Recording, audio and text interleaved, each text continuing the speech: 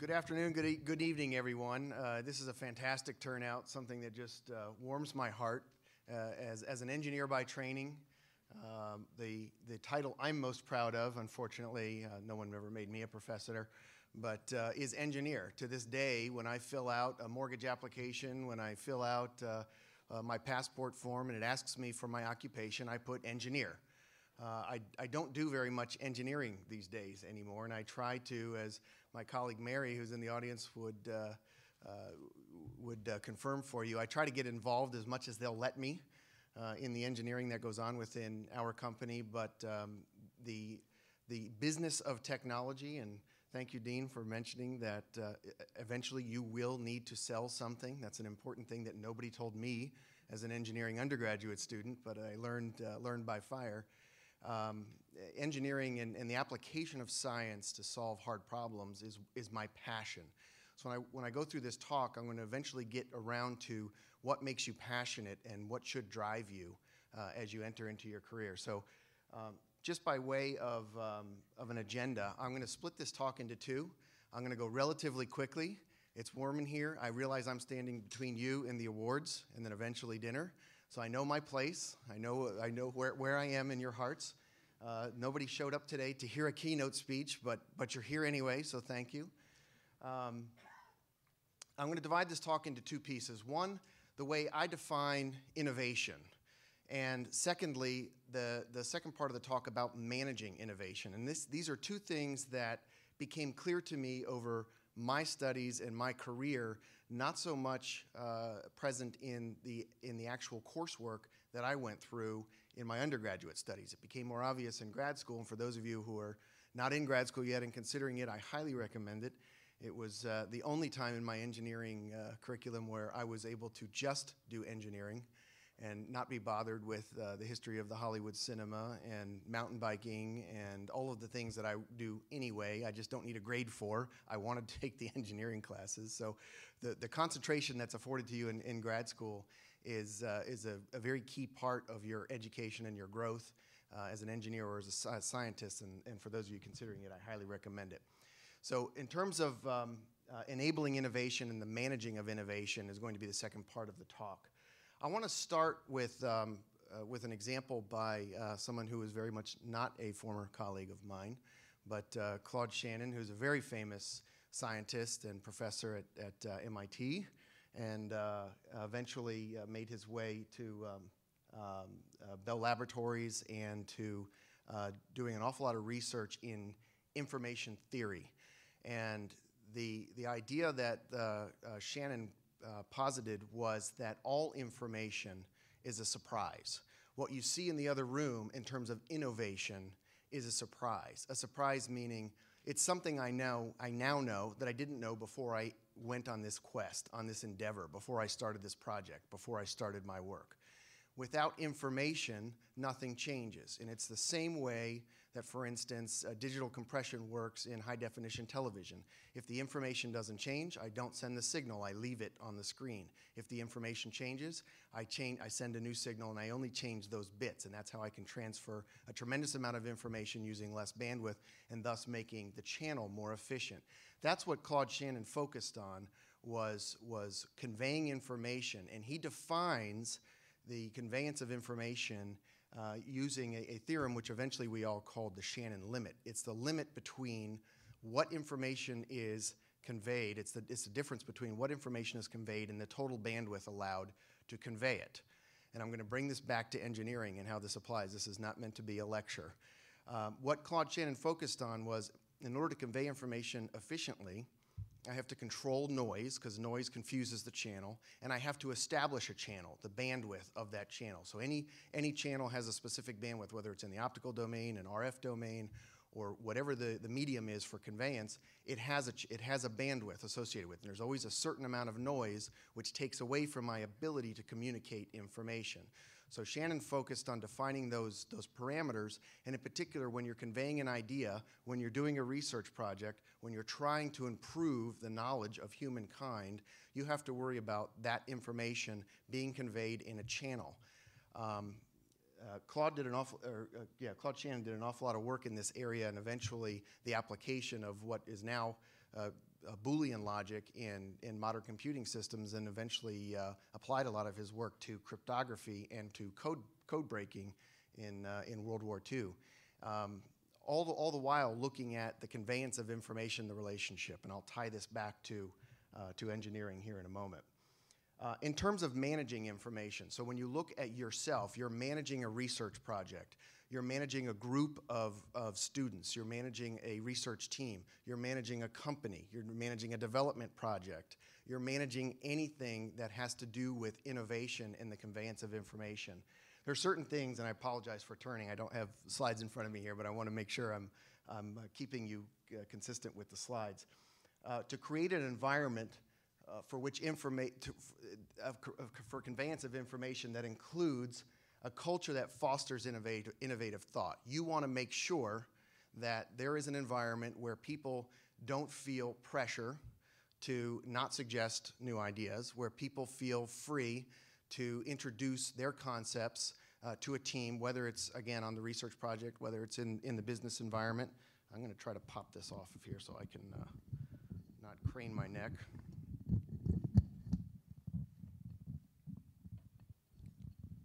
Hopefully that's okay. Sorry to the cameraman for moving around the stage. I'm half Italian. I should have started with that introduction, so I move around when I talk. But having that culture where people feel free to convey ideas freely is extremely important. Secondly, a reward system that recognizes that. There's prizes associated with it. There's recognition. There's posters. There's people that come to see your work. This is an important step. This is not just in academia. This exists everywhere. DARPA, the Defense Research Agency, IARPA for the intelligence community, HSARPA for Homeland Security. These are all agencies we work with. They have contests continuously, and they reward innovation either with funded research or with industry type of awards to recognize you. Same thing, same corollary exists here in academia, but wherever you are, whether you're in school, whether you're in an office environment, whether you're in a research lab, make sure that that exists, an opportunity to recognize those who are capable of promoting their innovation. A fault-tolerant system. You cannot innovate without failure. You have to be able to tolerate failure. And if you're in an environment, and I've been in some of these environments where funding is allocated for research, you have to obviously enter into it wisely, and I'm going to get through a set of questions that are typically used to evaluate a research project. But understand that failure is a likely outcome in most research programs. And that's something that we recognize in our business and something that our customers, mostly the Defense Department and Health and Human Services, Homeland Security, recognize is part of research investment. People get impatient sometimes. They get impatient when writing policy. They get impatient when writing checks. And they want a solution. They want a six-month solution to a very complex, very difficult problem that exists somewhere in the world. It's very unlikely you're going to see much innovation in that 6-month period. What you're going to see is a lot of failure and further frustration. So whatever you can do to advocate for a fault-tolerant system will go a long way towards promoting continued investment and continued support of research. Diversity of thought. Diversity is a very popular word. It's a very PC word. Not exactly what I'm talking about. Diversity of thought means people that think differently. When we get a particularly hard, challenging problem from our customers, from the federal government, and we don't have a very obvious solution to it, we pull together people and we form a brainstorming session. And one of the most interesting solutions that I saw in one of these sessions was back in the early days of the Iraq War. IEDs were extremely popular by the adversaries to make an impact. Very low tech, very difficult to find, very effective against Allied troops. One of the challenges our government gave us was try to find these things. Try to find these things, as we say, left of the boom. Let's find it before it blows up. There's lots of interesting ways to do chemical trace detection, to use laser spectroscopy. One of the ways that one of our engineers came up with in one of our brainstorming sessions was using acoustic energy. Energize the ground with acoustics and measure the return on that. Do it over time. Baseline the return of that acoustic energy over time and look for holes in the wave patterns as they come back. Very innovative way of finding basically if somebody dug a hole or if the density of the earth changed in a specific area. This is diversity of thought. If we put all of our RF engineers in a room and said, solve this problem, we would have got an RF solution. But we didn't. We took physicists, we took mathematicians, we took people from interdisciplinary areas and had them try to work on a solution. And that's a key factor in innovation is diversity of thought. Creating a fair medium for conveyance. This is relating back to Claude Shannon. Make sure you have a channel. Make sure you have a means provided for everybody to convey their ideas. And specifically, Adam Smith. Who knows who Adam Smith is? Okay, lots of hands. I'm not going to call on you and make you prove that you know who Adam Smith is. The father of modern economy talks about the integral parts of having an economy, and those are free trade, the existence of free trade, meaning you can exchange ideas in the area of innovation, the ability to exchange ideas freely. Reasonable regulations. You always need rules. You cannot operate in an area that without any limits, without any rules. We have the laws of physics. These are things we have to obey. We have policy. We have rules of decency. Other things that are important in the areas of innovation to obey. A sound currency. It has to be worth something. As Dean Dalling said, you're going to have to sell this someday. It's got to be worth something to somebody. And that worth is measured in currency. And it can be dollars, it can be recognition, it can be advancement, it can be Bitcoin, whatever you determine is, and I'm not suggesting that's a sound currency, whatever you determine is a sound currency. Modest taxation, I think this was a gift Adam Smith gave to founding fathers and to others who have to create a system that can support itself with regulations and enforcement of regulations. You have to pay for it. So modest taxation, his point was, don't overtax the system.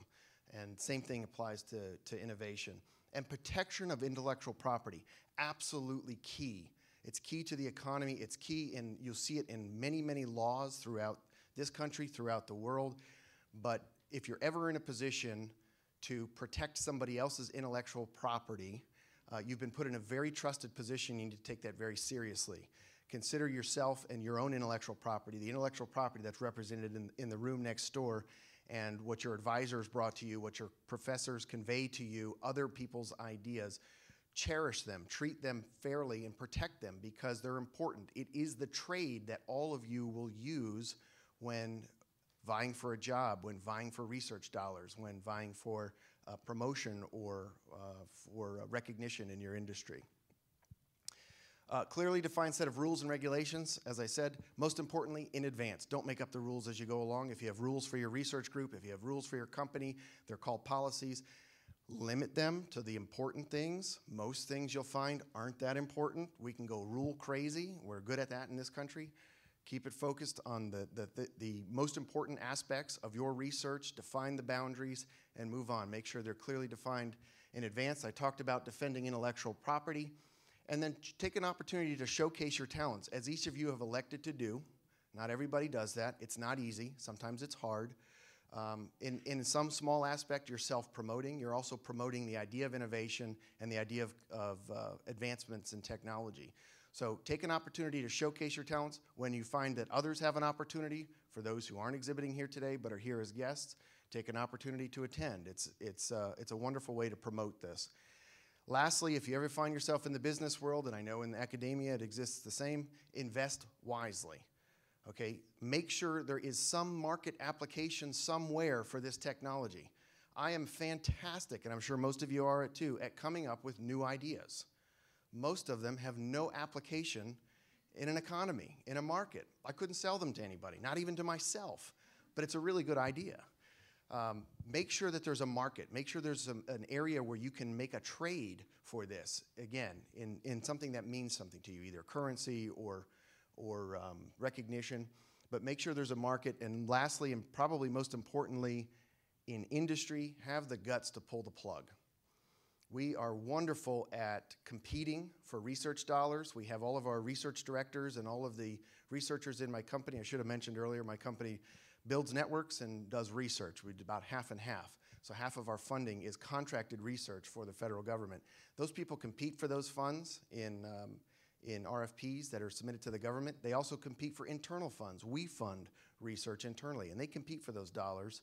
And there's lots of things that don't get funded. Of those that get funded, you can't keep investing good money after bad if it's going nowhere. You have to have certain measure-ins. You have to be able to know when you're successful. And when you're deviating from that curve, cut the funding. Move on. There's something else that deserves that funding.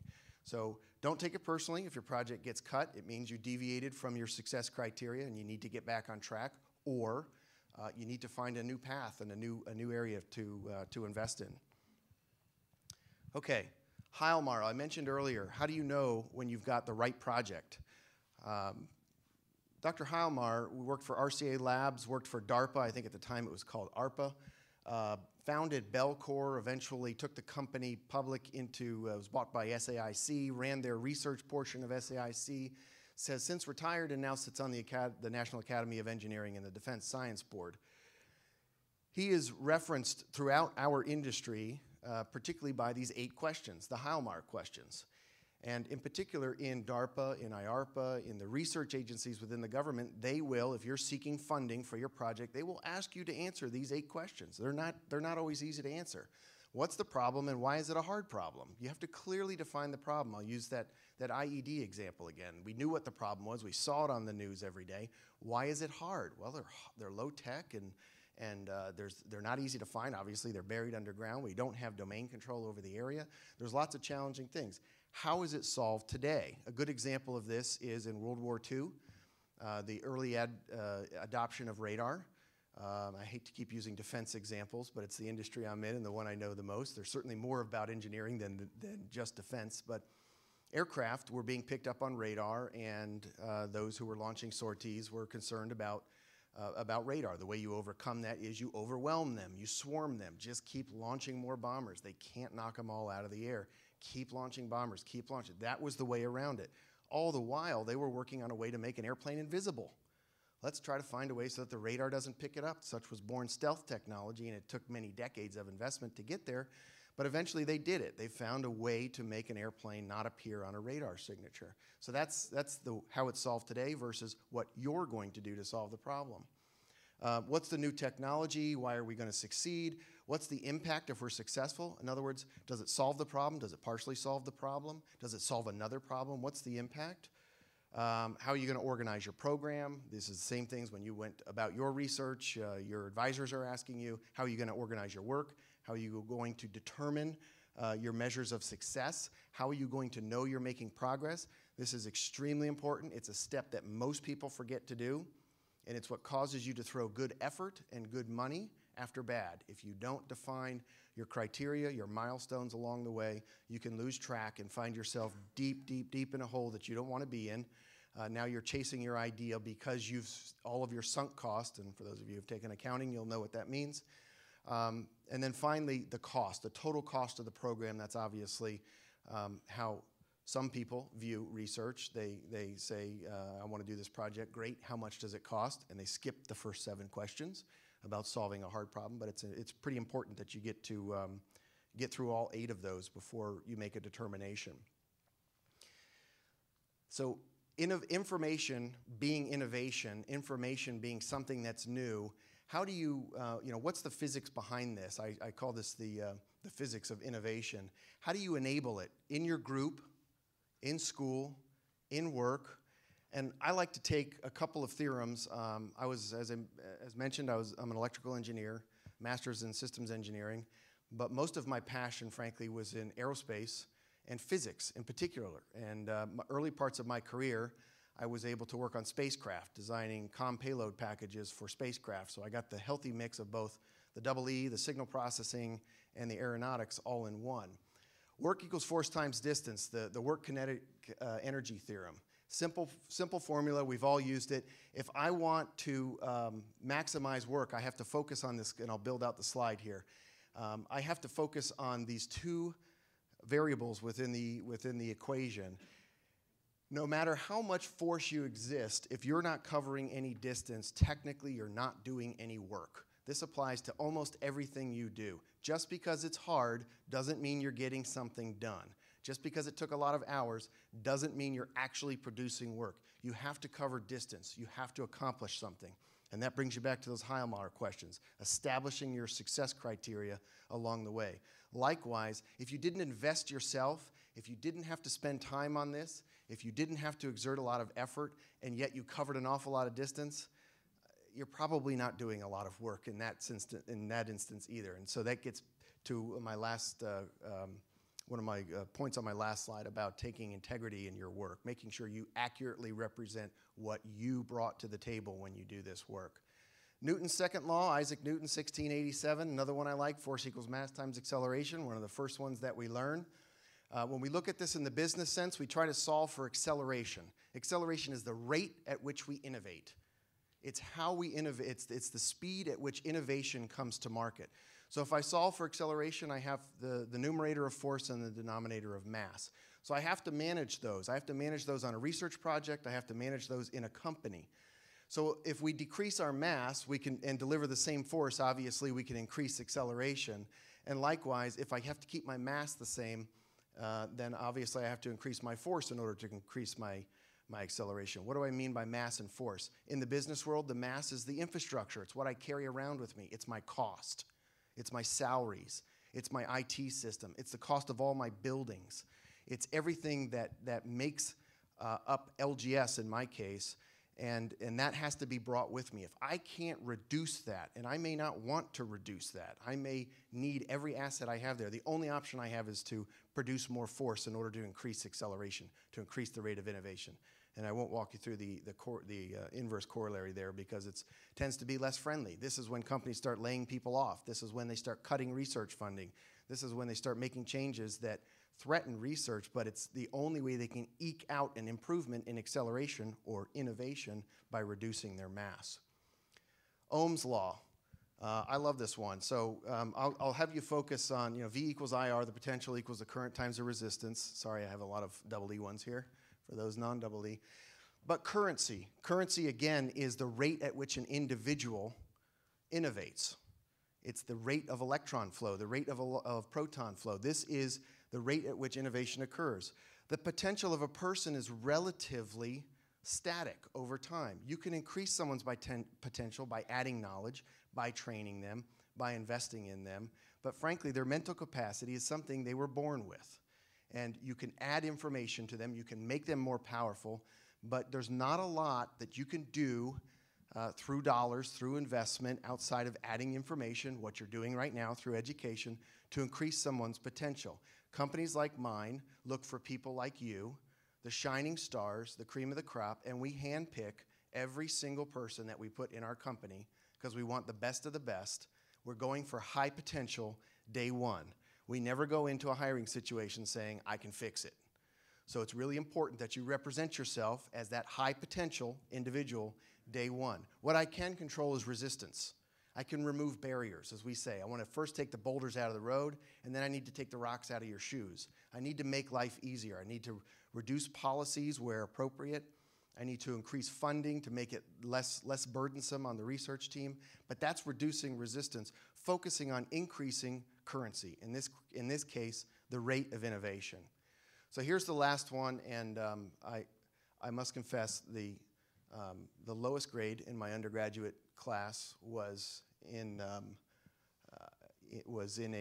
physics class where we spent an awful lot of time talking about relativity, and it was an area that I spent the most time reading about after my undergraduate. It was extremely difficult for me to work my way through this particular physics class, but it all became clear later to me. And I want to share with you an example.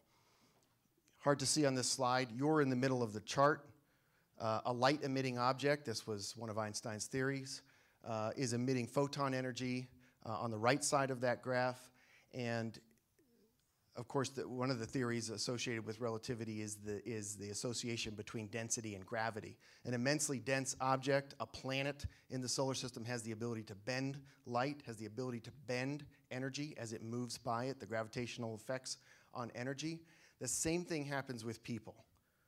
Okay, if you want to build support for your program, you need to build your specific gravity. You need to increase your density. And again, that's partly what you're doing here. You're adding to your own capacity. You're adding to your own value by investing in yourself, spending the time to acquire knowledge, seek out those professors who add to your density, which over time will increase your specific gravity. And when it comes time to compete for those research dollars, when it comes time to compete for the program within your company, within a customer shop, you need to win over those fence sitters. It's not unlike any other idea that you want to champion. There's going to be the majority of the people that are on the fence day one, and you need to win them over, and that happens with gravity. Here's an example of some individuals with high density or high gravity. They're not all good, right? There's some good and there's some not so good on this chart. Depending on your view. All right, I've got a room full of engineers. Who's on the bottom right? Tim Tebow. All right. Didn't take too long. These people changed the course of history. They championed ideas, good or bad. They had a capacity within them to convince people to support their ideas. Again, good or bad, virtue aside, these people had a very high density and therefore a very high specific gravity. So if you look at them, whether you admire what they did or not, you have to admire how influential they were. So when you get to my last slide, how do you increase your density? How do you increase your specific gravity? And these are just some rules that I like to follow myself, that I like to convey to others, particularly in coaching type situations. Establish your essential elements. This is effectively how the universe is formed, right? Figure out what makes you up. I suggest you look at some obvious ones: honesty, integrity, reliability, predictability. Decide what your core values are, embrace them, and make sure they are reflected in everything that you do. Find your passion. You mentioned two previous speakers talk about passion. I'm talking about passion. Find out what you're passionate about. Don't fake it. Okay, this is extremely important. You will subject yourself to compromise if people think that you are faking interest in an idea, in a topic. Work on things that you're absolutely passionate about. Champion things that you're absolutely passionate about. Don't fall victim to somebody else's bad idea. Think for yourself. Be an independent thinker. And make sure that you stay honest to your own integrity. I talked about predictability earlier. As I talked about before, finding people with like minds to form a core group is important in research. Finding those fence sitters who are looking for an important project to invest in, don't quite know what they're looking for yet, try to sway them your way. This is something that we talked about before in terms of gravity. Practice, practice, practice. Those of you who are presenting today, I only saw about a third of the presentations on the floor. Exceptionally well done, very well spoken, very knowledgeable of your topic areas. I asked some questions of you, very quick with answers. All of this is a way of conveying your confidence, your knowledge, and the density you have in your head, your assets that you bring to the table. And eventually, your job, if you want to continue research, is to convince somebody to part with money to fund your research so that you can further innovation and you can get to that ideal state in the technology area that you're working on specifically. When managing people, it doesn't matter if you're running a company or a research group or what you are, reward the good. I say ignore the bad. There are certain things that obviously can't be ignored, but in terms of good, you're all smart people. You all got here. You all got into GW. You all got into C's. You all made it this far. You're surrounded by smart people. When you go to work, you're going to be handpicked. You're going to be placed in an organization that's filled with smart people. Okay, one of the fortunate things that we have in our profession, that we have in our industry, is there's not a lot of people who don't have similar mental capacities. Therefore, if they screwed up, they probably know it. You don't have to point it out. You don't have to dwell. You don't have to make them feel bad. Part of your job is to coach them up, reward the good, say this was exceptionally well. I liked last time when you did this. This worked well. Reward the good, and in my opinion, ignore as much of the bad as you can. We talked about rewarding people, recognizing them for their work earlier. That's part of this. Lastly, establish the rules and enforce them. We can go policy crazy. We can go rule crazy. My philosophy is find the minimal set of rules that you need. Leave as many things unbounded as possible, and you're going to see good things happen. You can policy, you can rule, you can litigate yourself right into a hole where no innovation occurs. There's examples of this all over the world. We fight it internally here within our own legislation, but frankly, universities are one of the best places where you see examples of free thinking, limitless thinking, areas where they're encouraging free thought and trying to put as few rules as possible while you can foster young, impressionable, and innovative thinking before they get to the workplace, and we start to clamp down on everybody and establish all kinds of rules and tell you how to dress and what time you have to be at work and everything else. So those are my postulate, my rules for how to increase your specific gravity, how to increase your density, and eventually gain support for your research. So hopefully you see the tie between the physics of people, the physics of philosophy, and the ideas of innovation and information tying together throughout this. And I won't bore you with any more at that point. Thank you for your attention.